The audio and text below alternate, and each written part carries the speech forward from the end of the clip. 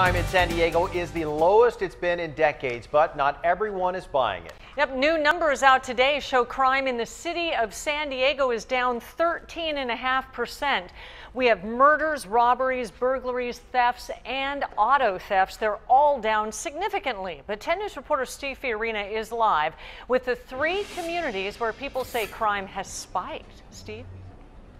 Kim, standing right in the midst of one on the Gaslamp, which is part of the East Village, also North Park and Pacific Beach, some very popular night spots. Yeah, front and center.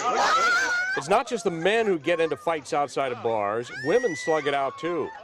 There are videos of many drunken brawls after a night of heavy partying, and neighbors are tired of it. If you go through Pacific Beach now, you're likely to step on some gum, maybe step over some urine, and from these statistics, you may be sexually assaulted. Police Chief Shelley Zimmerman presented a look at crime statistics, down citywide 13.5%. But it's not a completely rosy picture. Rapes and assaults are on the increase. And some of the blame's being placed on customers being overserved at bars. These are the neighborhoods where the problem is mushrooming: North Park, the East Village, and Pacific Beach.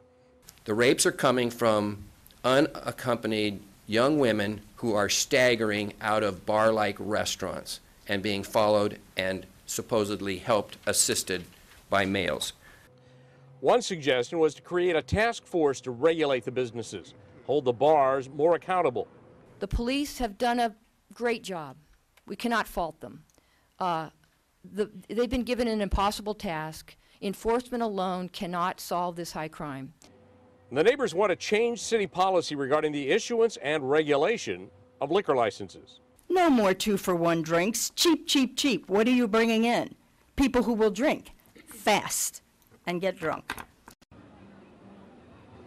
And police are out keeping an eye on this. And the good news chief had to say today, she said the latest class of recruits has started at the police academy, and it's 48. That's the largest number in many years.